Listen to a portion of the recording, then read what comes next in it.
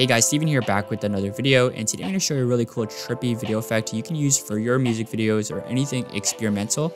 It sort of replicates a thermal video effect, but it's a little bit different because it's a little bit more versatile and it has a lot of potential. You can really mess around and create something really cool. If you guys enjoy this video, make sure to hit the thumbs up button, and with that being said, let's get straight into it.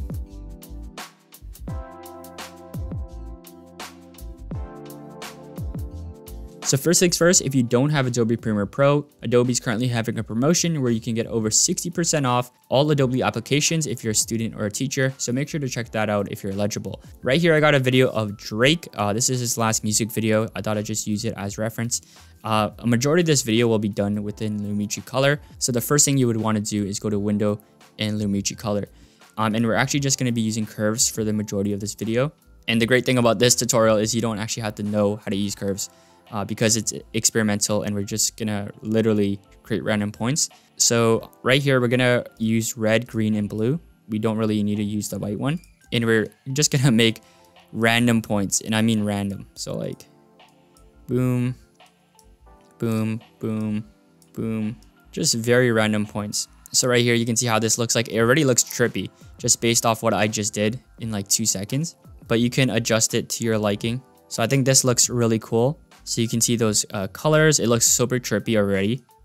So right here, you can see really cool effect right here. You may not want certain colors in your video, so you should go back to the curves and just take them out. I don't like this red right here, so I'm just gonna find what it is, or I'm gonna just make it look a little bit better, like right here. Subtle difference, but it does look a little bit better in my opinion. Next, I'm gonna drag on noise just to add a little bit of character. And lastly, I'm gonna go to invert, and it's just gonna give me a little bit more options as to like color combinations. So you can drag on invert right here, and you can see invert by itself already gives you like these cool colors. But what you could also do is you can select any of these options. There's a lot of them. I like these 4 right here. I'm gonna use in phase for this one. But yeah, it gives you a really cool like stylistic inverted color scheme. I don't really know how to explain it.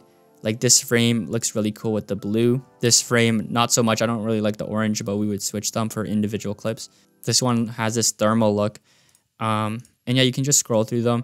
And once again, you can always adjust these colors if you don't like them. That's why at the beginning of this video, I said that this is very versatile, is because there's like a billion of different combinations for this just one video. But I would stick to the last like 4 right here just because they're a little bit more subtle. And you can also blend this with the original video. But yeah, that's about it for this video.